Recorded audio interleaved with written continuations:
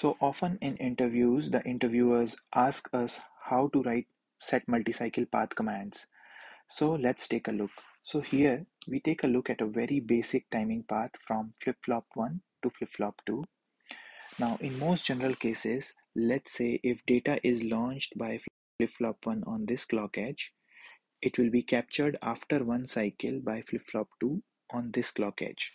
So this will be a single cycle path, and setup timing check will be done on this clock edge at flip-flop 2, and by default the whole timing check is done one cycle prior to setup timing check.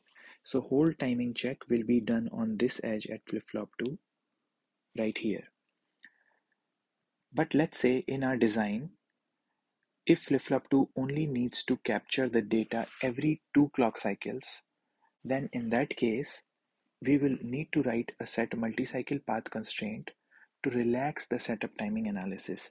So let's say in this case, if data is captured every 2 clock cycles, data will be launched by flip-flop 1 at this clock edge, but it will be captured by flip-flop 2 at this clock edge.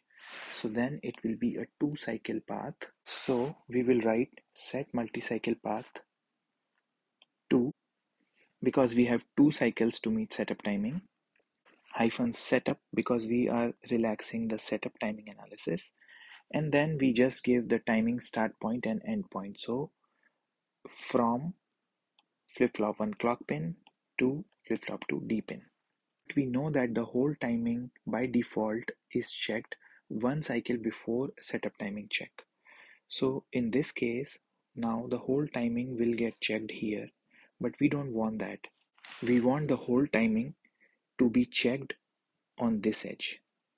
So to move back our whole timing check from here to here, we would need to write a set multi-cycle path 1 to move back whole timing check by one cycle, minus hold because it's for whole timing analysis. So always remember that we have to write these two constraints in a pair, because whenever we write a set multi-cycle path constraint for setup timing analysis, we have to write a hold multi-cycle path constraint to move back the hold check to where it originally was.